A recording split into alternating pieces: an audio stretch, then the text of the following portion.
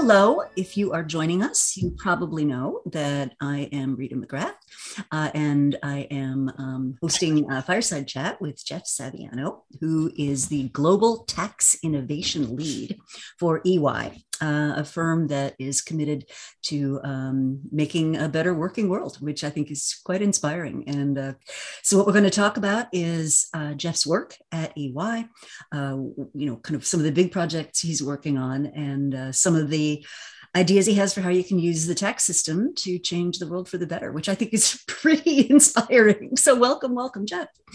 Thank you. So excited to be here. Really looking forward to spending some time with you, Rita. Such a big fan of your work, and it really is thrilling for me to spend some time and talk about some cool issues today. Yeah. So let's just start with, just so our listeners get to know who you are. How did you get to where you are? What were the stops along the way in your journey? Sure. Well, I've been at EY for quite a long time. Actually, started there 29 years ago last week. So came to EY out of law school. I'm a tax lawyer by training, and have been serving clients in the tax arena at EY for many, many years. And as part of that, along the way, caught the innovation bug. And I go back close to 10 years ago, we had something small in the US happen called the Affordable Care Act. You remember when we had that little bill that passed, and the firm asked me to take a look and to help build teams and see how do we help our clients deal with the complexities of a new law like the Affordable Care Act. And something clicked for me, and it's just the excitement of everything we do at EY is about our clients and helping to serve, and how could we help deal with the myriad of issues. I still remember, and I'm based in Boston. I remember taking a week out of my life going to those in the audience, if they know Boston, the Boston Public Library is a beautiful old library. Think of long mahogany tables with those green lights. And I went there for a week, and I read the entire Affordable Care Act. And then, which I think I'm probably the fourth person in the world to perhaps read the whole thing, but something happened for me and really caught the innovation bug, and have been building teams and building solutions ever since. That's great. So what were some of the biggest problematic issues in the ACA, just from a tax point of view? Well, for many, they view the Affordable Care Act as a healthcare bill. We as a tax lawyer, we viewed it as a tax bill. When you look at the penalties that were imposed and the implications on companies, that the tax overlay to the ACA was quite significant. And there was a burden on employers. Employers had to provide affordable health coverage to their employees. And if they didn't, then there was a penalty. And so the tax implications were significant. And as companies were dealing with that, we found they needed advice and technology to help guide them through that process. So that was one. And now I lead a team at EY. I lead innovation for our global tax practice. We are about 60,000 tax professionals strong. And we have a lab that we founded that I lead in Cambridge. We are practically on the campus of MIT. We do quite a bit with MIT, and we build solutions leveraging advanced technologies to solve big tax problems in the world.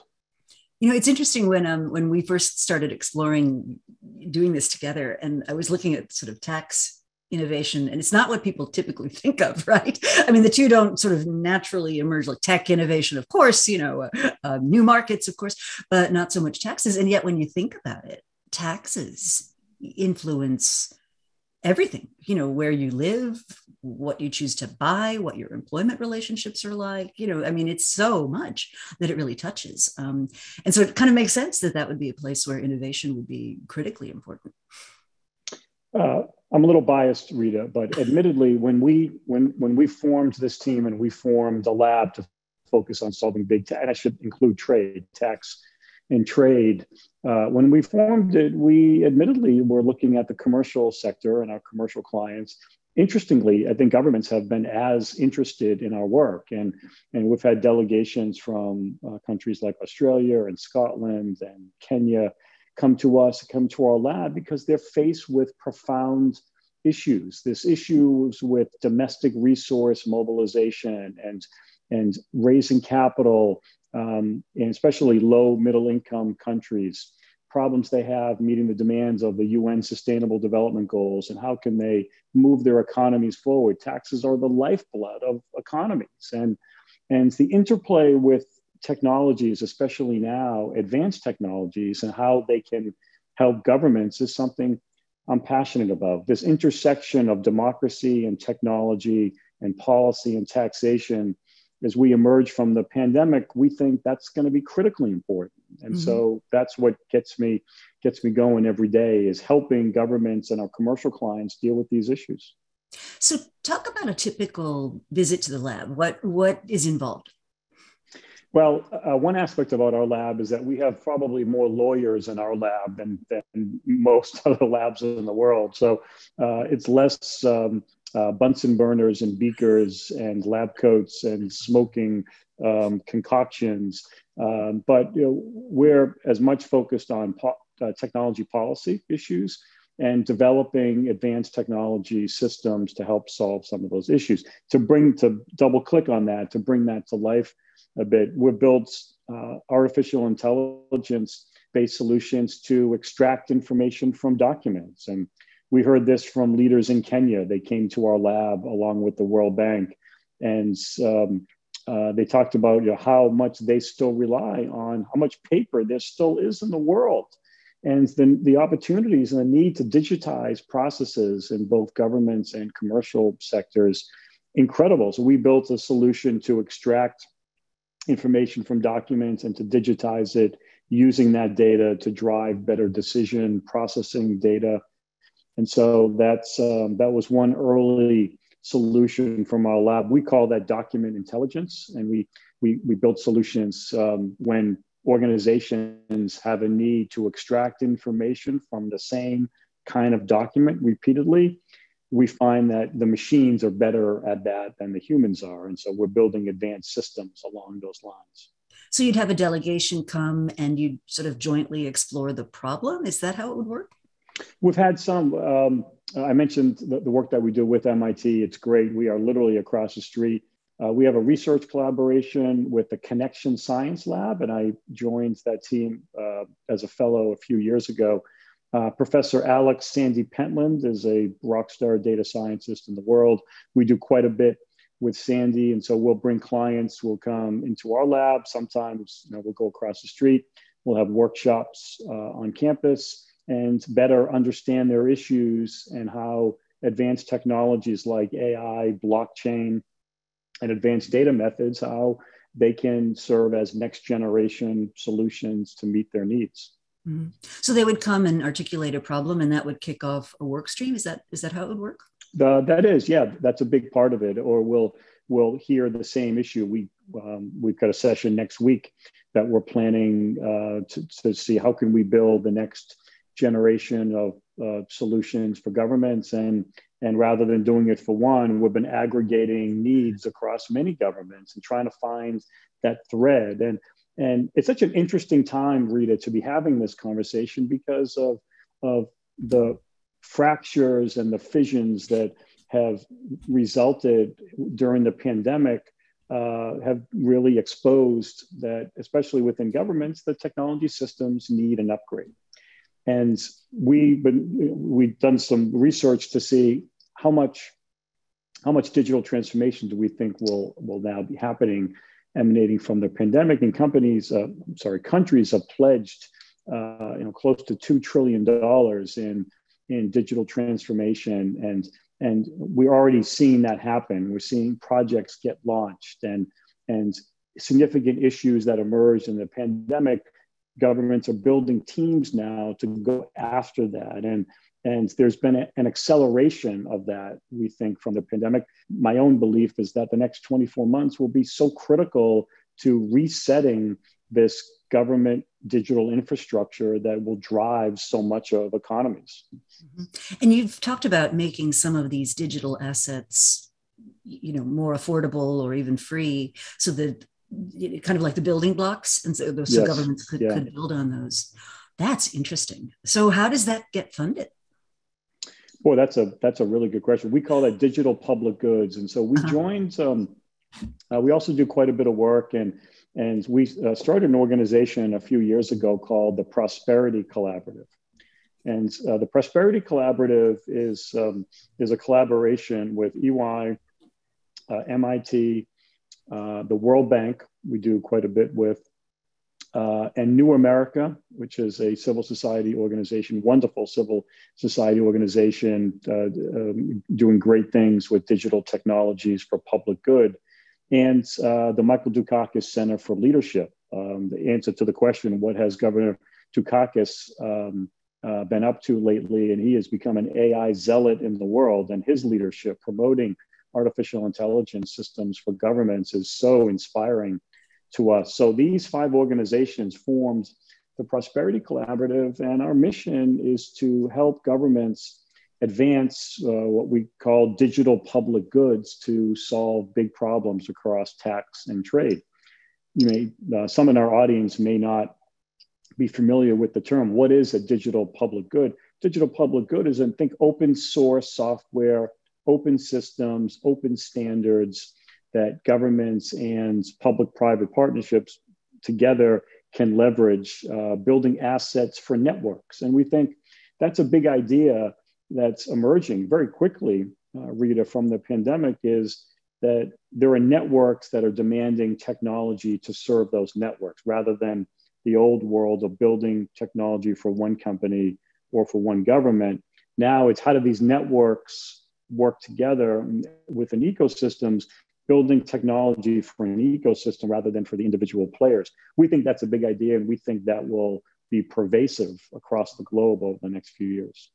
Yeah, one of the things that's been talked about a lot is how value is actually going from things like products and services to interactions, to the data around the products and services.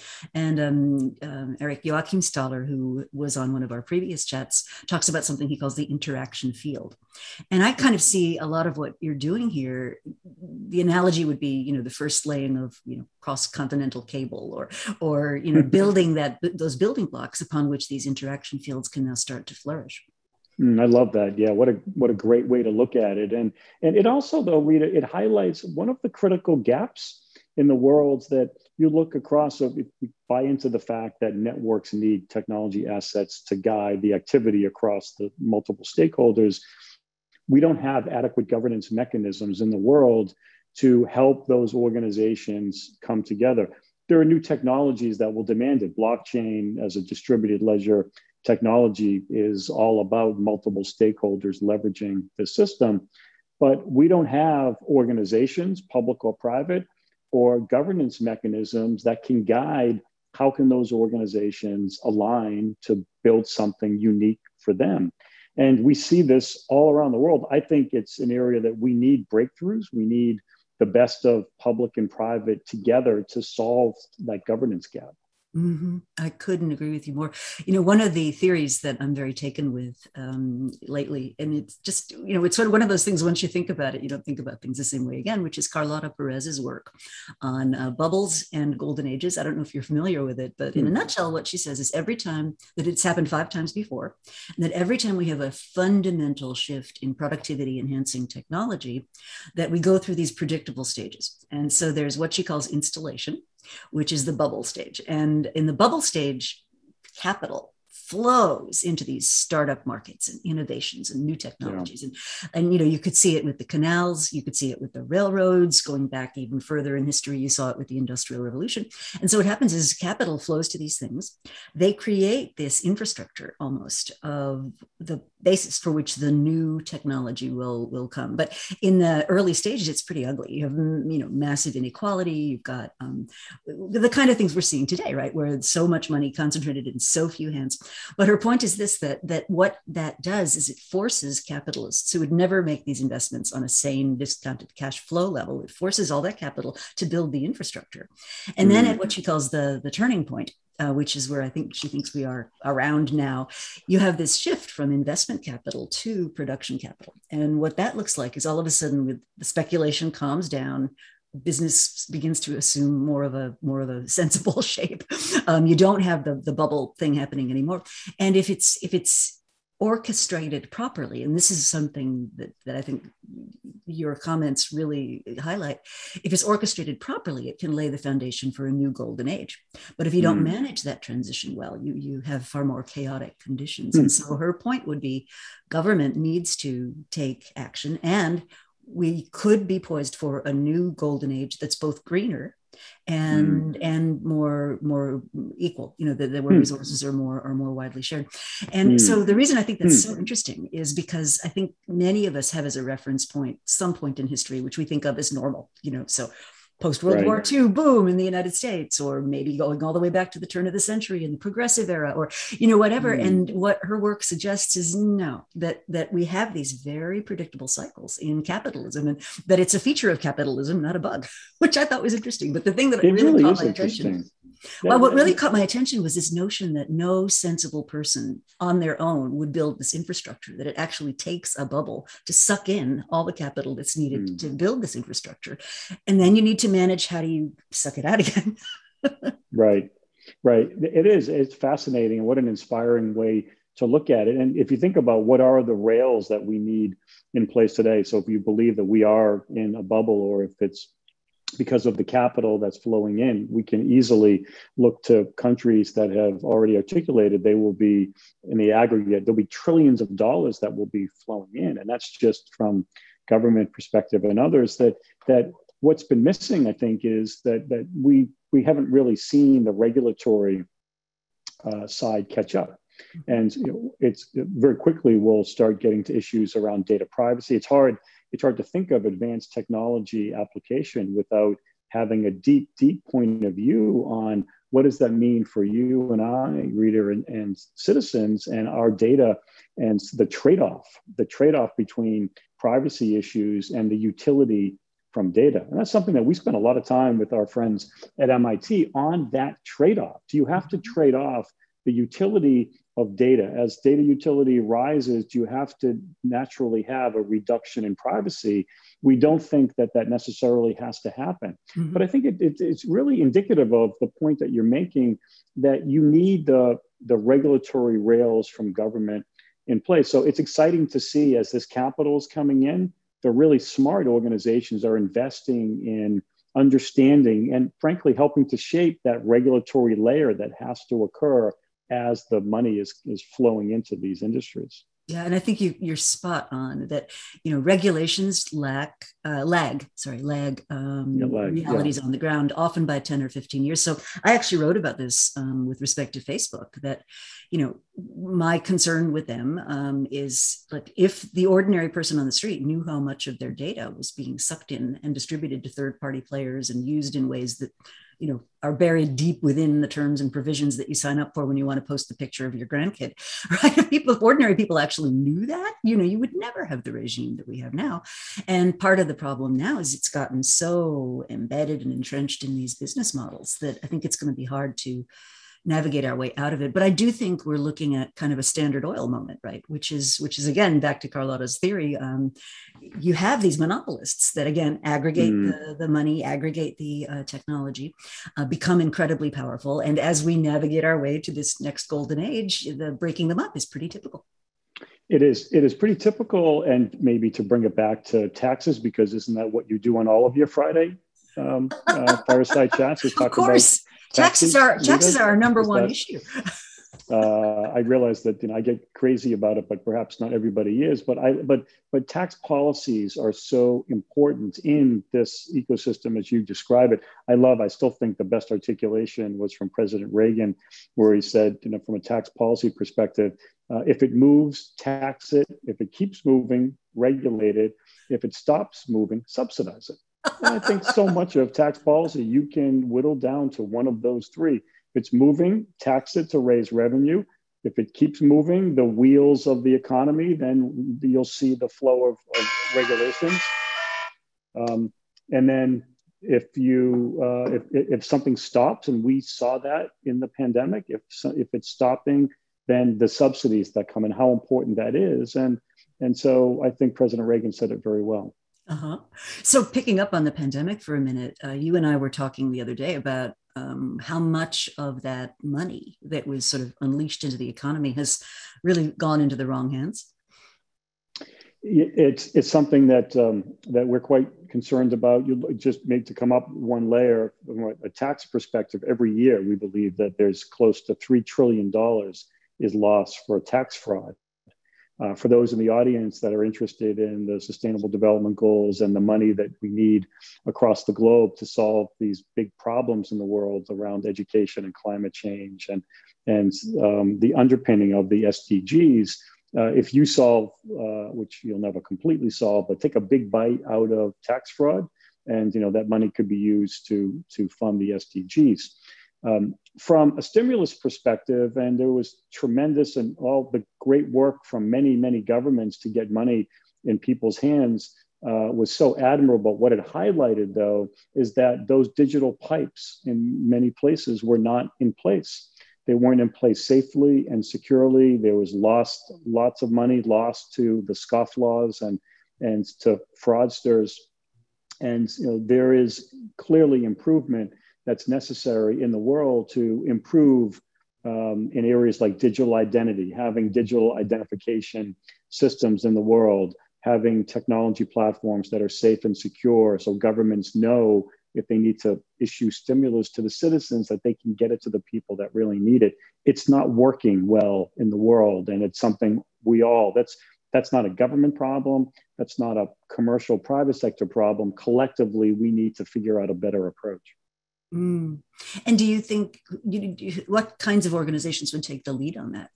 Because that's like classic public policy problem, right? Which is it affects everybody sort of in a big way, but nobody in a specific way.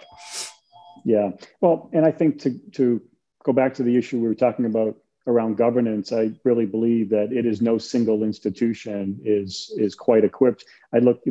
Part of the reason we formed our Prosperity Collaborative is that we have an appreciation. I love and have so much deep respect for organizations like the World Bank and MIT and New America and our partners in the collaborative. We recognize that none of our institutions singularly are positioned to solve these problems alone. It takes this amalgamation. So I think that's one way that we're trying to do it. I think you've got a distinct role across civil society organizations, perhaps as a watchdog of both the public and private sector. The UN is doing quite a bit in this space to advance digital public goods. But I'm really excited about the moves from the Biden administration to recognize the opportunities to build a digital infrastructure. We're looking forward. There'll be a summit for democracy that they're organizing later in 2021 or early 2022, where there'll be a component of looking at these digital technologies and how they can improve society, not just in the US, but seeing the US as a leader again in the world in this space. So I think countries like the US have an important role to play here too. Mm-hmm. Absolutely. So let's go back to privacy, because I think that's one of the most interesting moments of our day, because a lot of our conventional rules around privacy depended on things being analog. So an example that terrifies me is there was a woman who, by all accounts led a normal middle-class life, but had some run-ins with the law and had engaged in some, untoward behavior when she was quite young, when she was in her teens, but had put all that behind her, had served her time, went to college, retrained, joined her community, and so forth. And yet, one of her kids came back from school and, all teary-eyed and said that her friend had found her mom's, arrest records from 3 decades ago by that time. And what had happened was that this scummy internet person had actually gone to local county courthouses where these records are publicly available, but they're in these massive paper ledgers, and you'd really have to make a big effort to go find them. But what this guy did was he went and he imaged all of these publicly available records, right? Put them up on a website and asked people to pay $500 to have them taken down. I mean, could you think of anything more just horrible? Yeah, how terrible. How terrible. I think what you're referencing is to believe in our right to be forgotten, or what rights do we have over our data. And there is a distinct need for these discussions to happen. And I think we can look not just within the US, but this is happening all across the globe, that communities and societies are having this discussion of what privacy principles do they want to regulate. I think it is something that I certainly believe that it's a national debate, and it's a national discussion that has to happen. And we haven't seen this yet around the world. We have not seen this regulatory data privacy layer, but it's my own belief that is something that will happen as a result of the pandemic. Will accelerate that. I can give you one example. In the early days of the pandemic, we worked with a startup that came out of MIT called PathCheck, and it developed one of the early generation of contact tracing technology. Think of the early days of back in the spring and the summer, back in 2020, when all of a sudden there were startups and others that were developing contact tracing technology. And I was really taken by the fact that as part of that, they convened leading data privacy experts around the world that recognized that all of a sudden there was a new data concern with our proximity data. Proximity data of where you and I were. If a technology could say, Rita, where it could show on just imagine your screen, your computer could show where you were precisely over the last week. Do you want that made public? And very Minority Report, right? Very Minority Report. Very much so. And I really give this team led by Professor Ramesh Raskar so much credit to ensure that they had a point of view on the policy debate and the policy discussions that had to happen alongside the technology development. And I use it as an example of it's not enough to just develop the leading technology, but you've got to have that policy team aligned to it, addressing these issues as they arise. And that's one example that really struck me. In a crisis moment, we were in a crisis moment of how to use technology to help slow the spread of the virus. This team recognized that you can't just run over these privacy concerns. You need to really hit it head on and hit it fairly. Where did they come down? They came down. I think that it's a discussion that really needs to happen on a national level. There were quite a few countries who were interested in adopting these technologies, and you can look around the world and you'll find governments and nations that are in very different places. In some areas, for example, in Eastern Europe, the government has taken the data and they believed that there was an overriding public purpose to take data like proximity and other data and use it for the public good. That was not as prevalent in more democratic nations. And I think it's an issue being treated differently around the world. Which is concerning. We've heard proximity data, facial recognition data used by governments starts to get, pretty creepy. You understand that not everybody has the best motives at heart for what that data is going to be used for. Very, very scary. It is. It's very scary. And one of the things we spent some time with Tara Lyons, who was an AI advisor to President Obama in the Office of Science and Technology Policy, and just told a wonderful story to us about how the Obama administration and the OSTP went on a listening tour across the country to hear the hopes and dreams and concerns of citizens like you and I on questions like this. And I really applaud the work of the administration and the work of OSTP in those days, and Tara Lyons in particular, to recognize that in order to have this public debate about issues like data privacy and the bias of AI systems and how far do we think AI should go to disrupt existing processes and society. They went on this listening tour in order to better understand the issues that citizens wanted to get on the table. And I think it's a necessary part of a public policy debate. Mm-hmm. Oh, without a doubt. And, the demonstration of bias in these AI systems. And I keep trying to tell people, AI is as good as the data it's trained on. It's not often forward, you're not building leading indicators in many cases into these AI systems. So let's understand what they're good at and, what they're not so good at. So we've got a lot of questions in the chat about taxes and the environment. And I know you've been very public about saying that part of what could help us with carbon emissions is some better way or smarter way of taxing the use of carbon.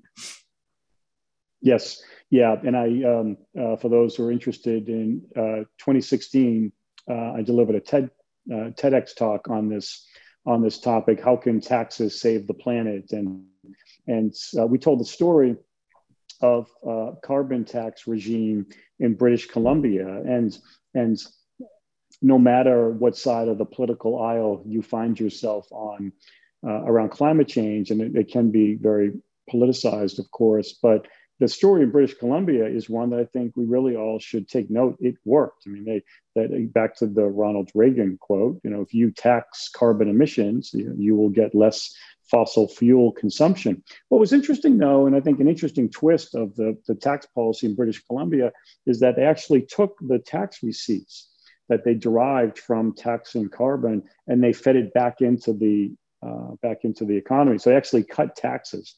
By a greater amount than the amount that they took in. So it was a revenue neutral bill. Now there's obviously winners and losers in that, but if you look at the results were that after imposing a tax on carbon, fossil fuel emissions went down.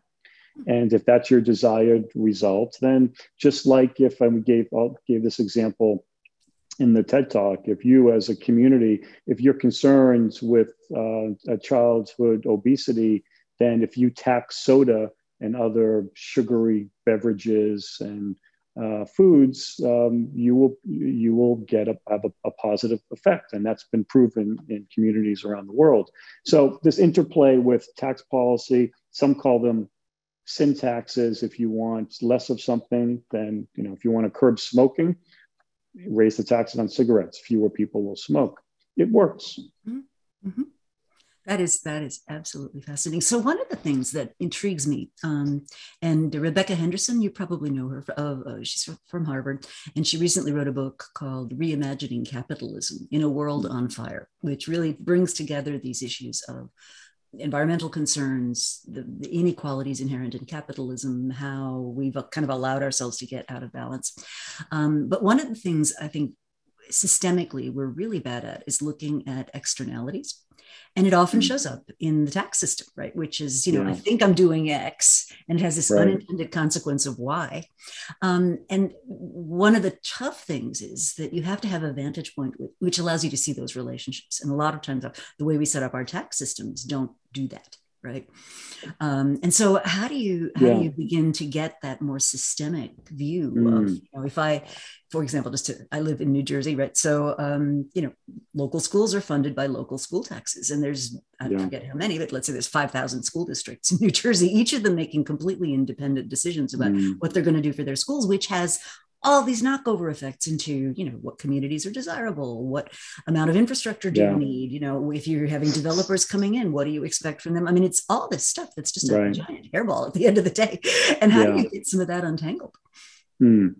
Complicated. And as you highlight, there are negative externalities. Sometimes, though, there are also positive externalities. If you from your tax policies, and one area of tax law that we spend quite a bit of time in is the tax incentives. How can governments, think of carrots and the stick, and often we think of regulation and the stick of government. But what about the carrots, and what about incentive mechanisms, whether it's tax cuts or infrastructure breaks or low-income financing, or many incentives that governments can take. We've had quite a few governments reach out with the question of how do we diversify our economies? How do we attract certain businesses? And there's something that you said earlier, Rita, I think is very applicable here. Government is increasingly making data-driven decision-making. The old days of policy of just sort of sticking your thumb in the wind and seeing which way is it blowing are gone, that there's an intensity of leveraging machine learning and other advanced technologies to analyze reams of data in order to make smarter decisions. That data increasingly is informing on what those externalities are. And that's exciting to me. It's an exciting area of tax law and technology. And again, in this pandemic emergence, where we're headed is opportunities for governments to make better decisions for their citizens. They're trying to do the right things, and there are new tools that they just haven't taken advantage of yet that will allow them to better serve the citizens. And isn't that really what it's all about?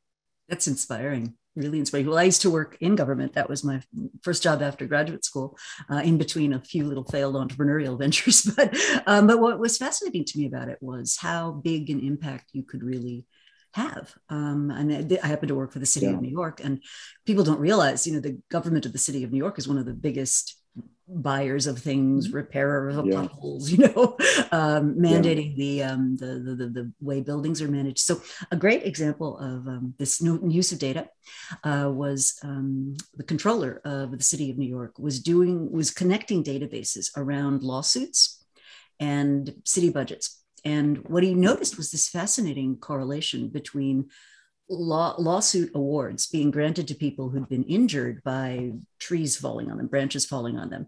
And he was able to correlate that with a corresponding diminishment of the Parks Department budget for tree maintenance. And what he was actually able to do. Isn't that fascinating? And it is fascinating, yeah. Because, with companies, with governments, with policies, you don't see how a change here affects what happens over there. But he was able, using these big data sets, to actually bring that together. It was Scott Stringer, I think, that did that. And he was able to go to the city council and say, look, if you don't maintain the trees, it's not like you're saving any money, because it's just going to come back in the form of lawsuits and people getting hurt and, very bad outcomes.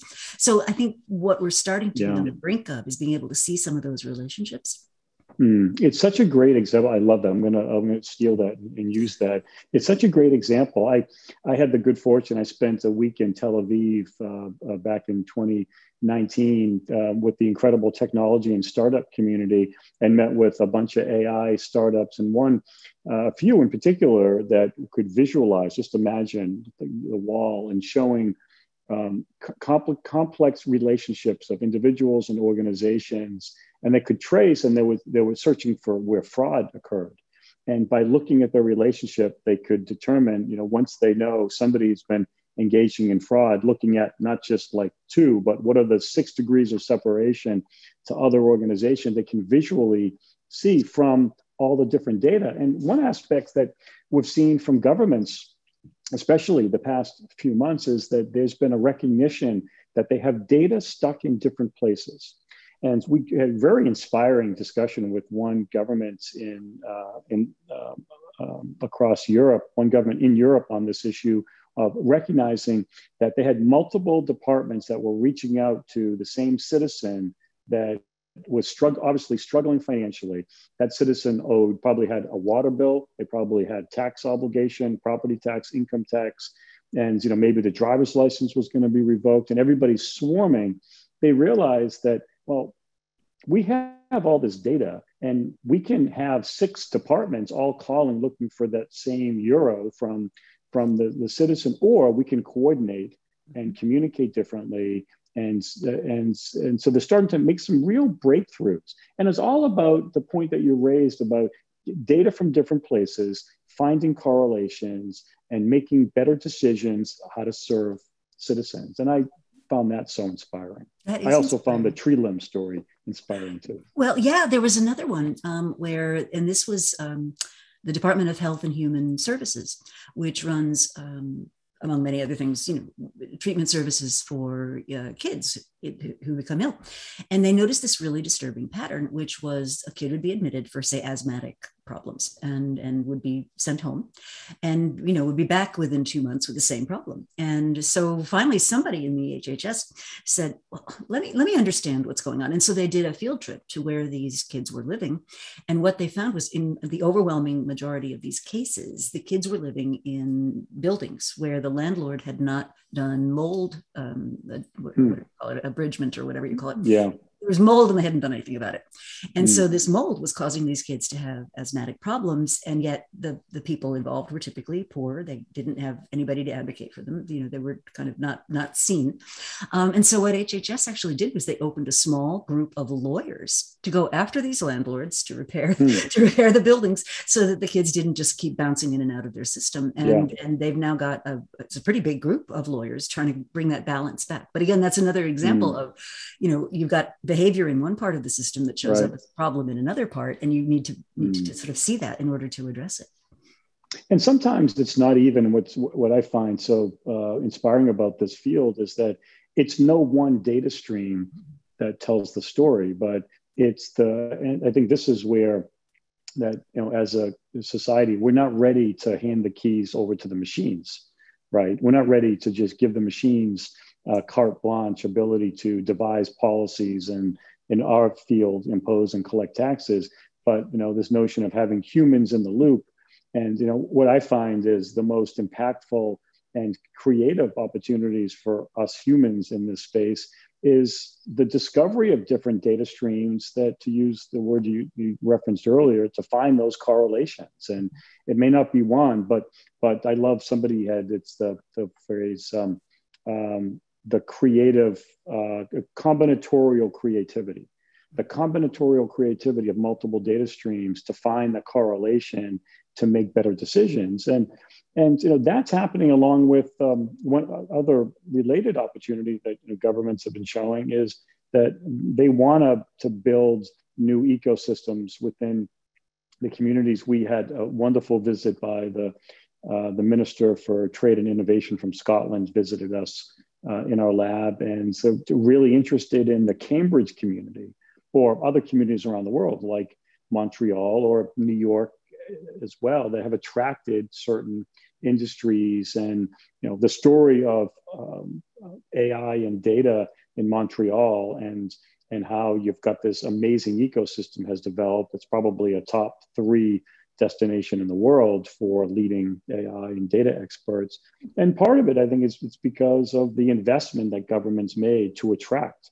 We got an outreach from government in the Middle East that simply wants to diversify beyond oil dependence and wanted to attract other industries. And we think that's an important part of the equation too, is diversifying economies in order to improve the overall economy. Absolutely. So something that is a big talking point whenever you bring up taxes, right, is a couple of related themes. So there was a New York Times story that came out a couple of months ago about the wealthiest Americans based on data that I guess was leaked from the IRS, and that these people who are like multi-billionaires pay virtually nothing in taxes. Then there's all the related concern about all this money, with inequality, right? You've got all this money parked at the top of the economic food chain that's just finding its way into these accounts in the Caymans or wherever. Do you see that sort of shifting with this broader availability of data? I think governments have an opportunity, and I think that we have seen it. We've seen governments imposing new laws and using technology in new ways.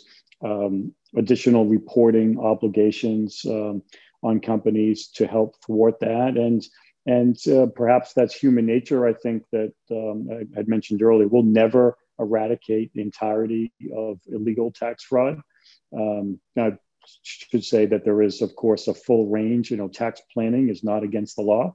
Tax planning is legal, but clearly there are some illegal, fraudulent acts that are occurring. And I think you're right. Governments are taking steps. They have greater ability to use technology in new ways in order to find the bad guys, and they're doing that. And for all the honest taxpayers who are watching this live or on replay, that we should all be happy about that, because our clients tell us that all the time. We just want to pay our fair share, and then that'll keep tax rates low for all of honest taxpayers. Mm-hmm. And so, well, I think that's one of those, that sense of lack of a level playing field, and of course the IRS here in the U.S.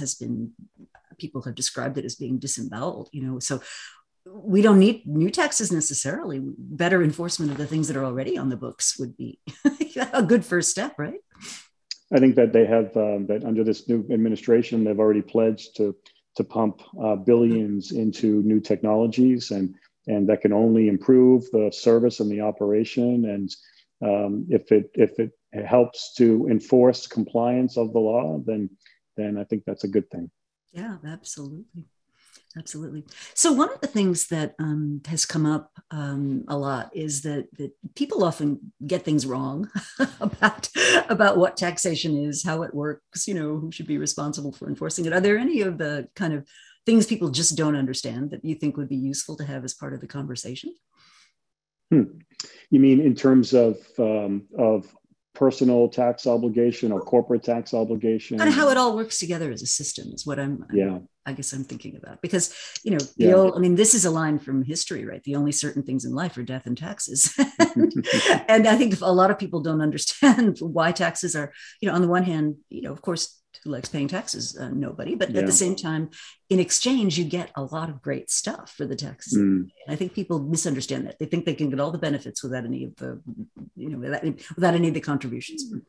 Well, I think that can be true. And I think that also happens at all levels. It happens in our local communities where there's rich debates about property taxes, funding school systems, and you've got a high burden on the elderly that don't have children in the schools, and why should they be paying for it? So, you have local debate, and then, that extends up nationally to questions of corporate versus individual taxes. And of course, we have a complex system here in the US, and I really applaud actions that are happening all around the world to simplify taxes. And you had mentioned in the preparation for today in the Nordic countries, and it's such a good example. You pay your taxes on a postcard, or you go online and you can sort of check what the government already has on you. They know how much you made and where you reside and how much you owe and what deductions may be there.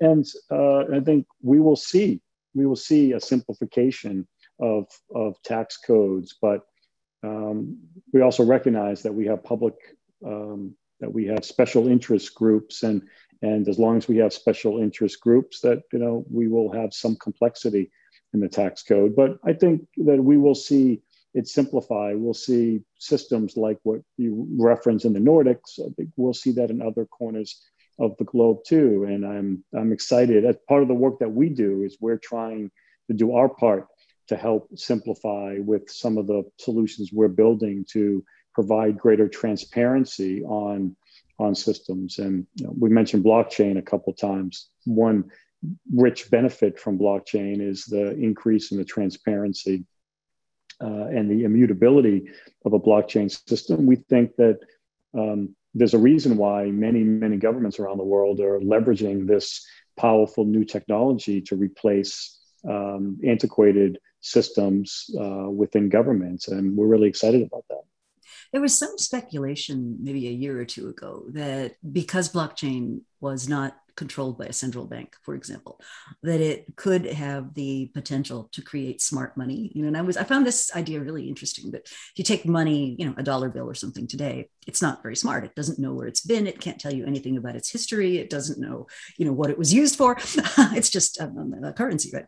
And yet, if you had these smart mechanisms of exchange, whatever they are, blockchain being one, you could actually think about money in a radically different way. And one of the proposals I heard, which I'm not sure I buy fully, but that you could actually have money that changes the price of things depending on the supply and demand curves in that little microsecond of making a purchasing decision, which is fascinating. Yeah. And that it so upends a lot of the assumptions we make about, prices and what's fair and, what the medium of exchange is. I think that's just really interesting. I think it's one of the greatest disruptors that we could face across the tax and trade issues. And for those in the audience that are tracking what's happening around the world with central bank digital currencies, a digital fiat currency, the fiat currency being the main currency in the US dollar and the euro, but having a digital version of that, we're seeing tremendous growth in the number of countries that are experimenting with CBDC, central bank digital currency, and starting with China, of course, and the work that China has done to impose that. The reason we're so interested, Rita, from a tax perspective is precisely what you're highlighting is what comes with that is greater control from government, but also the ability to see transactions perhaps that they haven't seen. And you could actually embed tax features directly into the currency itself. And it's such a big idea. It's hard sometimes to get your head around it, but tax determination, think, you're in Europe and you're buying goods or services subject to value added tax, and actually embedding the determination into the currency and the payment mechanisms, and for governments, the collection. So like that, money is imposed and collected and it's in the government's hands right away. And then if there's credits, it's back to companies and individuals right away. That the greater transparency and opportunity to combine tax and trade policies with central bank digital currencies, I think that's not a today issue as much, but that is coming to our theater really quickly. And I think it offers exciting growth opportunities for governments around the world. Absolutely. Well, and the possibility that you could eliminate a lot of the waste that doesn't really add value and use that mechanism to create more value. So you've just recently been named to the U.S. Department of Commerce Trade and Finance Committee, and perhaps tell us a little bit about what you're working on there. Sure, thank you, and I'm so honored to be appointed by the Secretary of Commerce to the Trade Finance Advisory Council, TFAC, and we just started this within the last month or so. But the purpose of this council is to help U.S. exporters, and I feel like my role on the council has been and will be focused on fintech and how advanced technologies can help. But I'm just honored and really humbled to be able to provide service and help any way that I can to unlock greater trade finance opportunities. It's for those the audience that understand trade finance at all, very complicated, in some cases, very paper-based system, and opportunity to digitize trade flows and to introduce advanced technologies like AI and again, blockchain to remove some of those obstacles and barriers for US exporters. That is what the council is laser focused on, improving the trade climate for US exporters, and really excited to get to work with this team. Yeah. So on that score, one of the theories that I have been taught is like for goods and manufactured stuff, we kind of have a set of rubrics around what that means in terms of trade. We're a lot less clear on what it means to have trade in services and how you value that, how you classify that. So one of my colleagues, Ram Charan, is basically of the view that a company like Amazon, that their generally accepted accounting practice way of auditing completely misunderstands how they capture and create value, because it's so much of it's digital and not it doesn't fit a system designed for a manufacturing age kind of situation. So I'm wondering, is that sort of on your mind at the Trade Council, thinking about the export of things like digital products and services and subscriptions and that kind of thing? I'm not so sure. I don't know. I think it'll be interesting to see the scope of work and how, as a council, we can help exporters. And what's exciting, I look at innovation. I look at companies like Amazon and others from an innovation perspective, and the admiration of how companies are changing business models and opportunities that provides. And I think there's a full range of U.S. exporters across many sectors, and as you mentioned, services and products that need help. I think those Yeah, exporters need assistance. And I think it's a absolutely. complicated world, and trade finance is complicated. And I think banks are trying to do the right thing, but how can we as a council help and provide some assistance is what we're really focused on. Super interesting. I mean, I know for myself in the last 2 months, I've probably started digital subscriptions for something like 8 new software as a service things because I used to buy a floppy disk and stick it in my computer, and now it's all subscriptions. And it just occurs to me there's so much economic activity flowing into that kind of business model that is really unprecedented. I don't think we've seen that level before of things just becoming subscriptions, that you can buy anything on a subscription these days. True. So we've got a few minutes left, and I thought, Oh my sort of, gosh. what are you excited about working on now? And then how do our audience learn more about what you're working on at EY and maybe get smarter about taxes? We are really excited about, and go back to how we started with our Prosperity Collaborative, the work that we do. We're really interested in problem solving through ecosystems. That's a lot of the work that we do is forming teams and in recognition of where we sit within ecosystems and how we, through collaborations like some of the ones that I've mentioned, that's how problems will be solved. And I love the fact that at EY that we recognize that, as you mentioned earlier, our moniker, to build a better working world, that we need great collaborations to do that.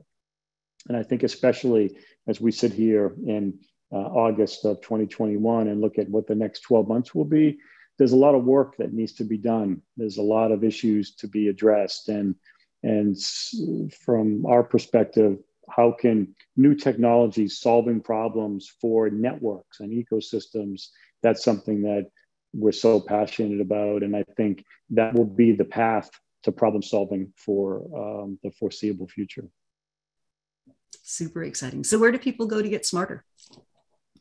Well, you can always reach out to me and members. Back to mentioned our Prosperity Collaborative, but can find me on LinkedIn and Twitter.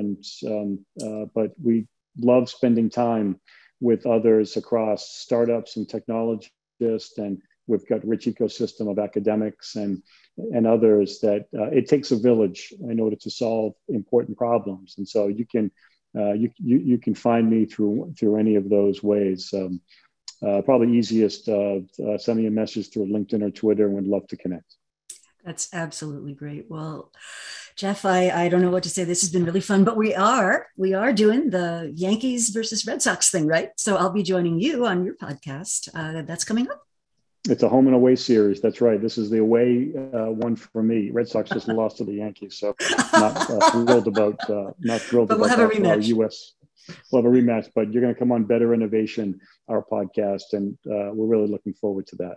And you've had great guests on Better Innovation. It's again a great place to go for inspiration. Steve Blank, his entrepreneurial circles, lots of people with really smart things to say about how you innovate. We love it. We love our podcast. Alex Osterwalder, Steve Blank. We've had representatives from government. We've got a new episode coming out with Marcelo Estavio from the World Bank. So we've had almost 70 guests. We just finished our 4th season, and we're getting ready to kick off season 5. So Great. Check it out. You can find us on any podcast platform. Better Innovation. Check it out. All right. Better Innovation Podcast. Thank you, Jeff. To be continued. And thank you all for joining us this summer of 2021.